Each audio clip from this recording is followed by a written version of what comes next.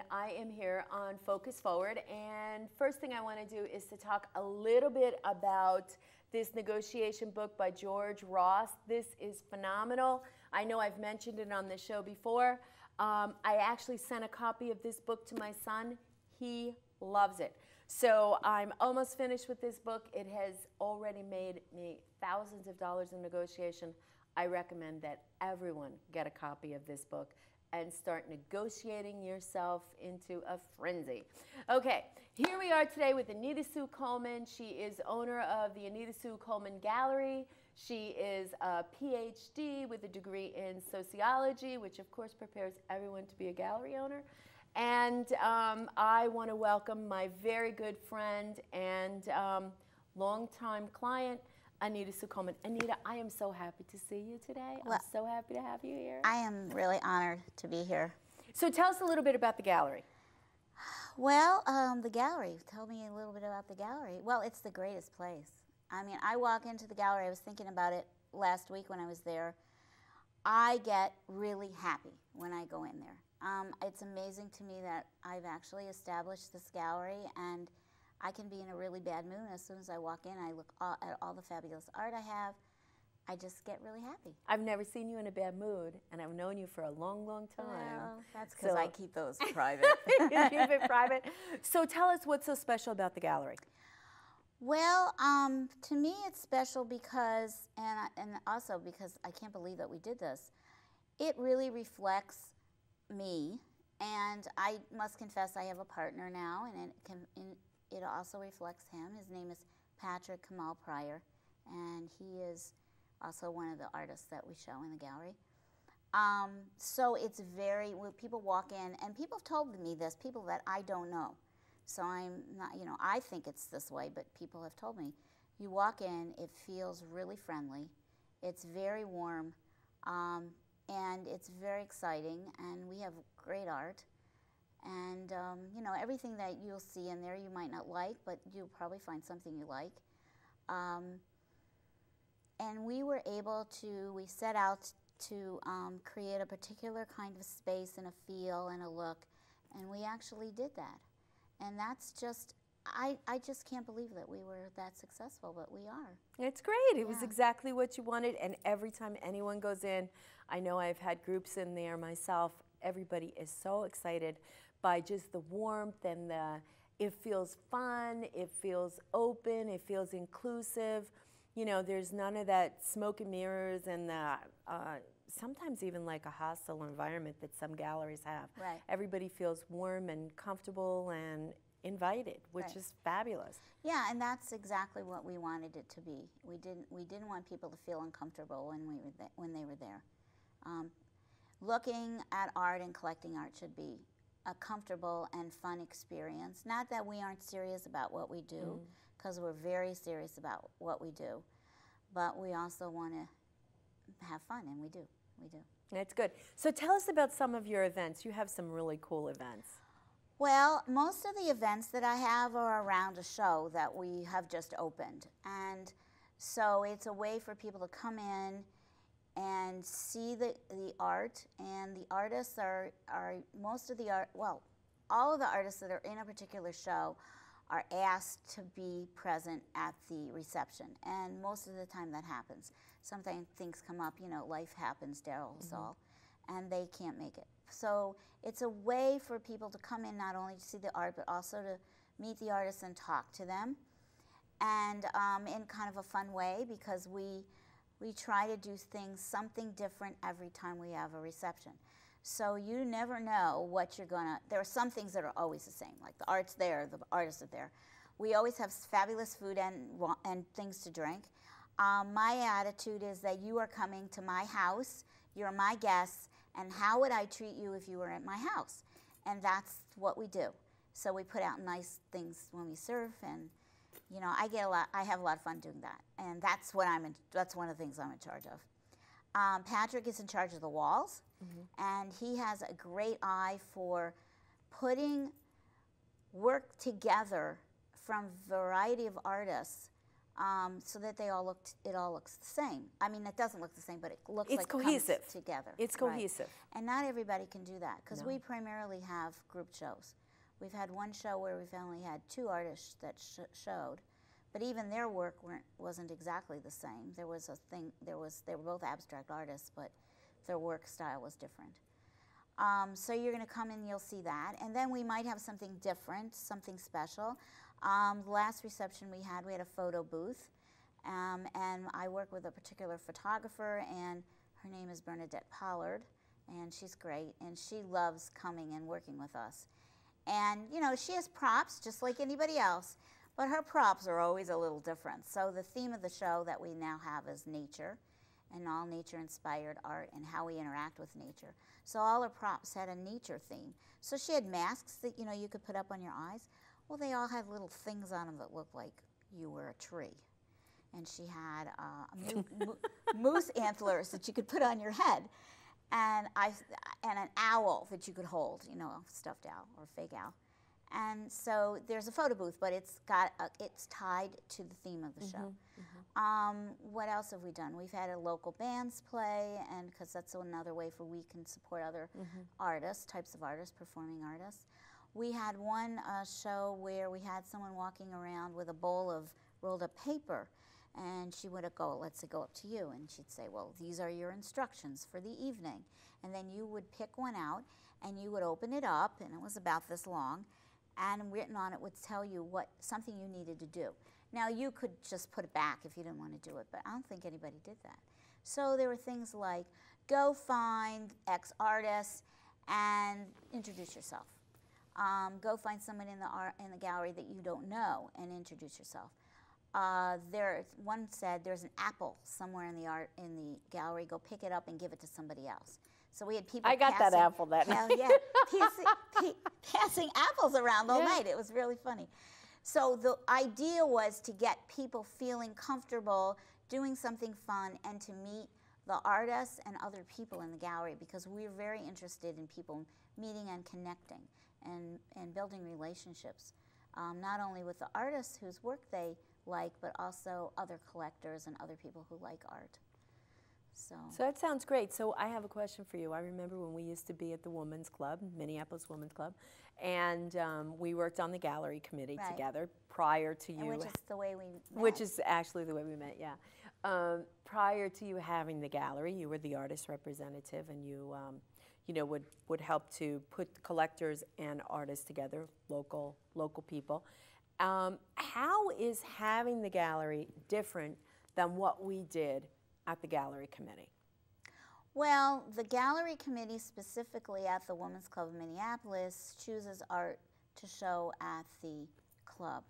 And it actually works very well with my philosophy of wanting to support our local artists, because we show local artists there. So that's the way the club reaches out to local artists and shows off their work, and they've been doing that for, probably 50 years. I mean, it's a very long history. It's been forever. For a very long history.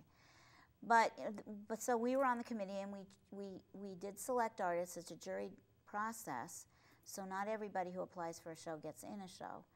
In that sense, it's similar to a gallery. A gallery, I get inquiries from artists almost several times a week. Really? And wanting for me to consider showing their work in the gallery.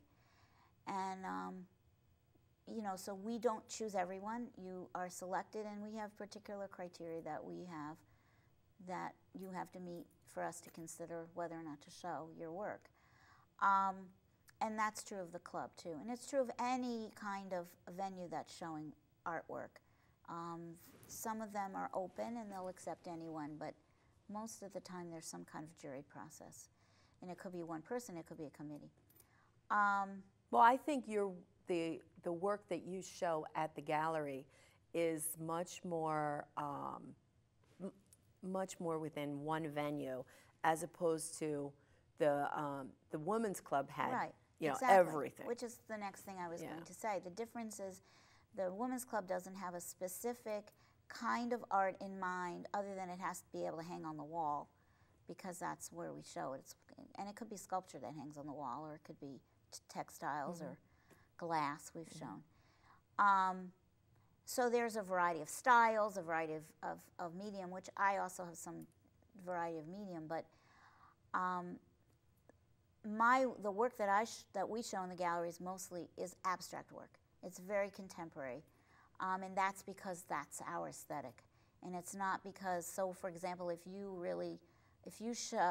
make realistic, let's say, landscapes that look like maybe photographs, but they're paintings and very good work. You could be doing very good work. We won't probably show that because that's not the style that we show. And so it's, if you say, hey, I'd really love to be in your gallery, and I'll look at the work, and, I'll say, wow, this is great, but we're not going to show it. So we do have a particular aesthetic that we're looking for. The other thing is we have to be careful that the work that we show, again, and it could be a variety of medium, because I do show paintings. We have clay, we have glass, and we've shown fiber art. It all has to be somewhat different from each other, because, like, for example, right now I'm working with, I always have to count, 4 abstract painters, but their styles are all different, because I want the work to look good together, but I don't want it to look exactly the same, because then you're competing with, I'm putting those artists together, competing against each other. Right. Which to some extent they're doing anyway, but not to the same thing as if person A and person B's art look exactly the same. So anyway, so we have to keep that in mind. Does it work with the other art that we're showing? Because I do work on a routine basis, continual basis, with right now 9 artists. And I have work in the gallery all the time by those 9 artists. Now, I won't necessarily have all their work up at one time. So I have to think about them, because they are my primary responsibility, I think. I've committed to them that I'm going to show their work and offer it. So how do you go about marketing a gallery? So tell me about the way we do. market, and this is also the way we find new people, too. And I just wanted to say sometimes we'll invite guest artists in, and they'll just come in for a particular show, and then... but again, it's the same criteria. It has to work with the theme. It has to work with the other things. We market in a variety of ways. We obviously have a website. I mean, you can't have a business without a website these days. You just can't. And for us, it's our window. I think it's your window. Just like you'd go down a street and look in a store window, it's your store window. So we have a website. That's like the bare minimum. I also do some social media. I have a gallery page on Facebook. I'm on LinkedIn. I do some Twitter, but not that much. Up until recently, I couldn't put pictures on Twitter. And that's a problem for a gallery, because we're all about visuals. And that was also a problem up until recently with LinkedIn, too, because I couldn't put photos up either.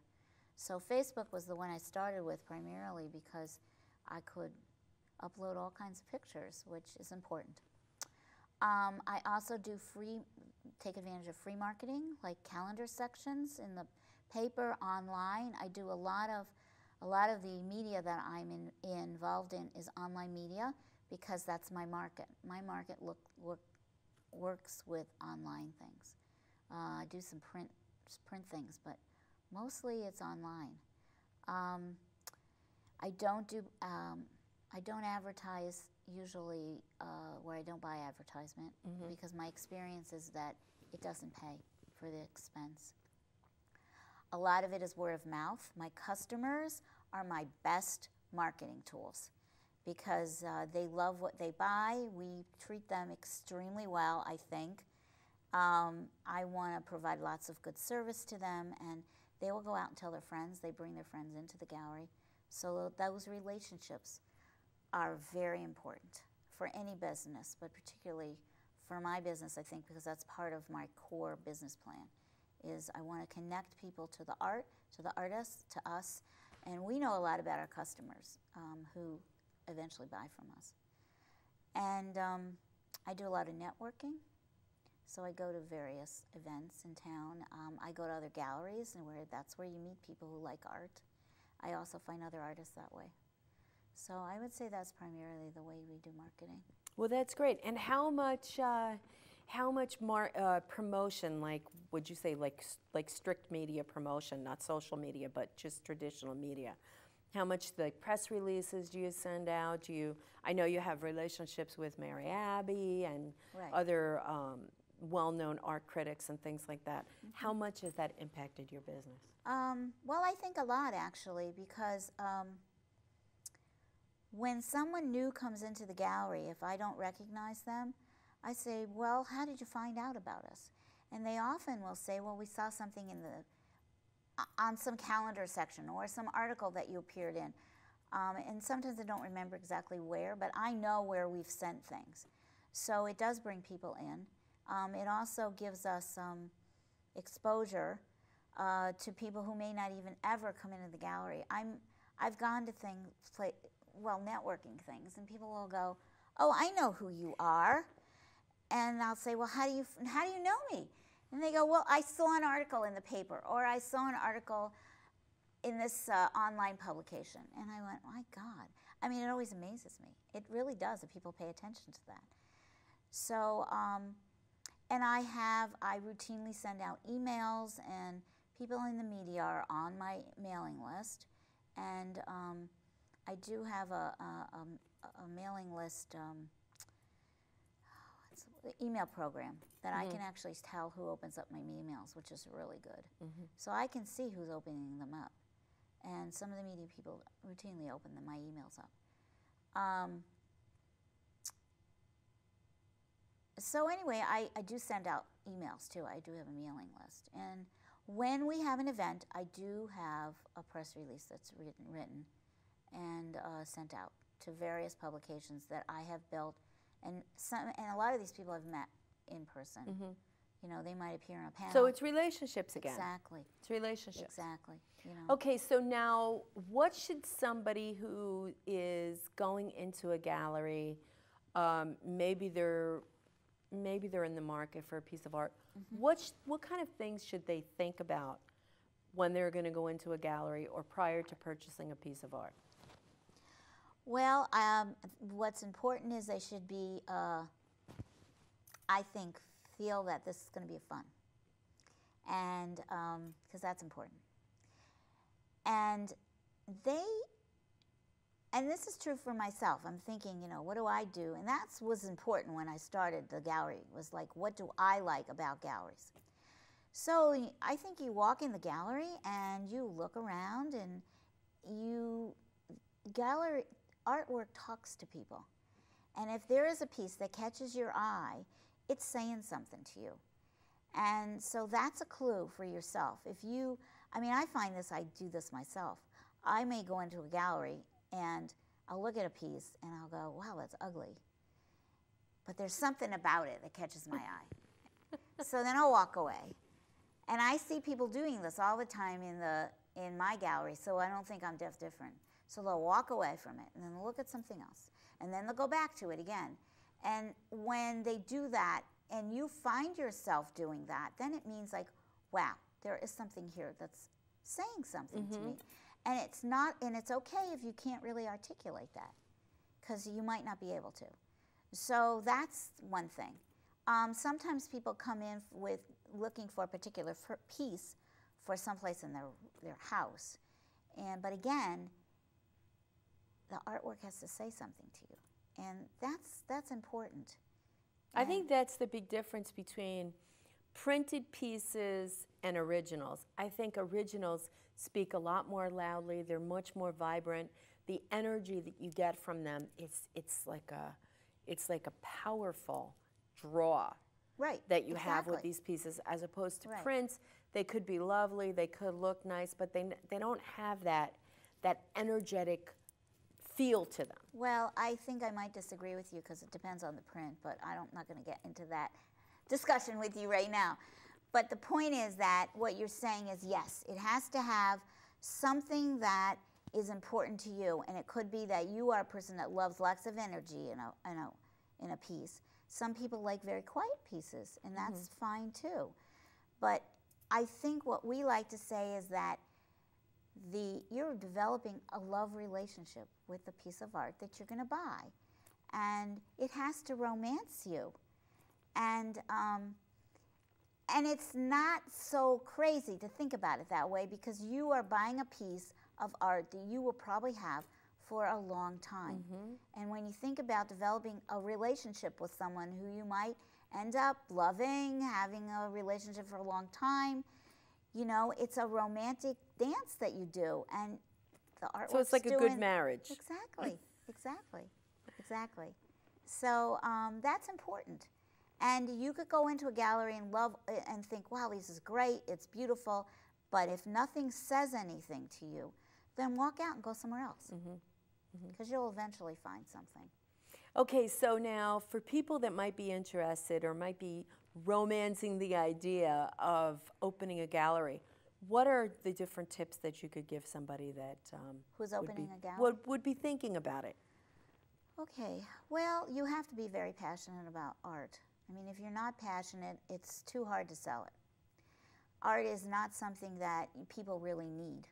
It's not like, you know, they don't need, well, some people would. I think you are one of those people. You need art, but most people don't need art in order to survive. I mean, they just don't. But it's something you want, and it makes your life, it certainly enriches your life. So if you don't have that passion and that feeling that this is really something that I want to devote a lot of energy to, then you don't want to be a gallery owner. Because, and you should not think you're going in there and going to make thousands and millions of dollars. It's too hard. I mean, think about it. Artists have have a hard time making a living. And you are part of that whole process. Not that you can't make a living being an artist, not that you can't make money being a gallery owner, you can. Because there are galleries that do turn profits, and they've been in business a long time because they're very good and they sell great art. What do you think the difference is between galleries that are successful and galleries that aren't? I think part of it is luck. Really? I think it's luck. I think all successes has a little bit of luck in it. But there are things that you can do to As Trump says, the harder I work, the luckier I get. That's right, that's right. I think it's true. But there are a lot of things you can do to make yourself successful.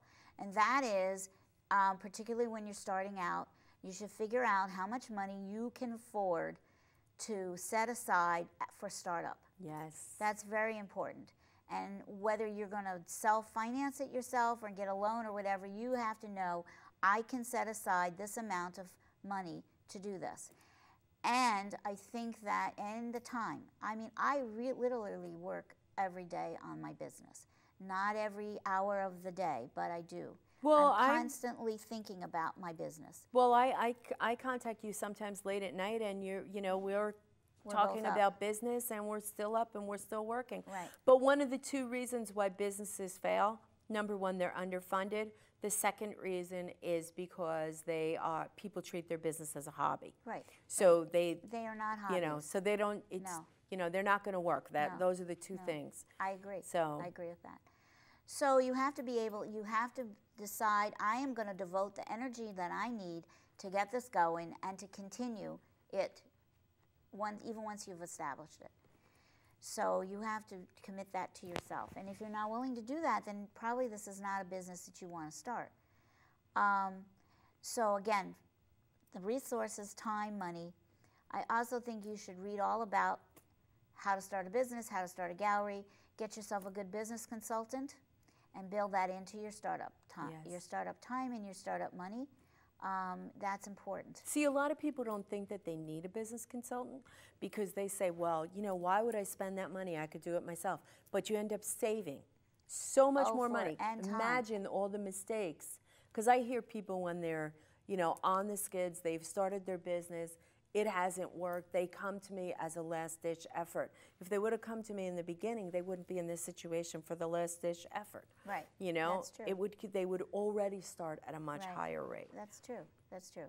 And I learned that the hard way, because I started my first art business, which wasn't a gallery, and I just said, okay, I love this. I did have the money, I did have the passion, and I had the time, and I was willing to put that all in, but I kind of didn't know what I was doing.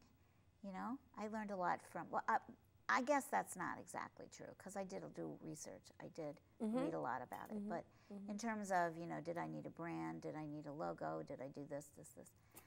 But when you got those things, you saw a huge off. difference in your business. I did. Yeah. And when I started the gallery, I was already working with you, and I continued to work with for the gallery, and you helped me define what was in my head, what I wanted to do, and that was great. So, I mean, I signed a lease. This is how great this is. I signed a lease in October in 2010. 3 weeks, I was open. Yeah. I was open. Yep. And I was lucky because I knew what I wanted the gallery to look like. I already had clients, which I had that luxury. A lot of people who start galleries don't have clients because I was already working with artists as an art rep, but I just didn't have a dedicated space. But you spent a lot of time learning.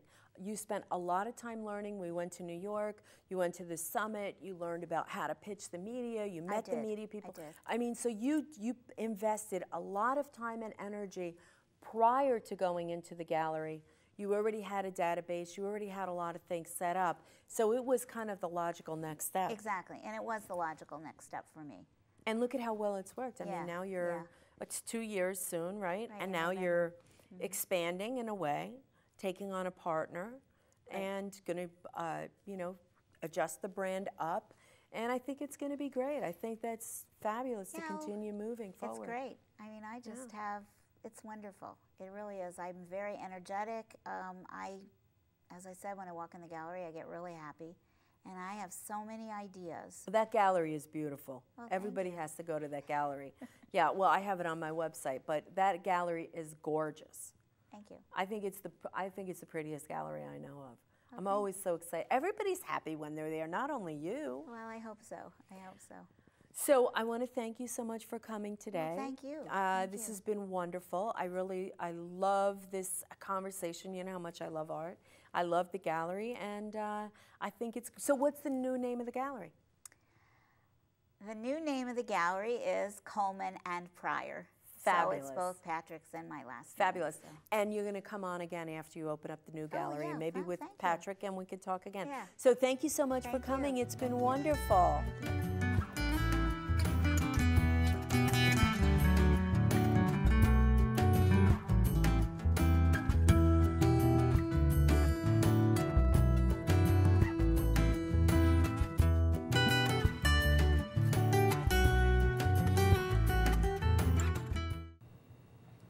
Hey there, I'm Robert Dempsey with your tips from the net. And today I want to take on something, not exactly a misconception, but a huge battle that's out there with social media today, and that is automation. And what I mean by automation is that there are some tools that are available to automatically direct message people on Twitter. There's scheduling of content.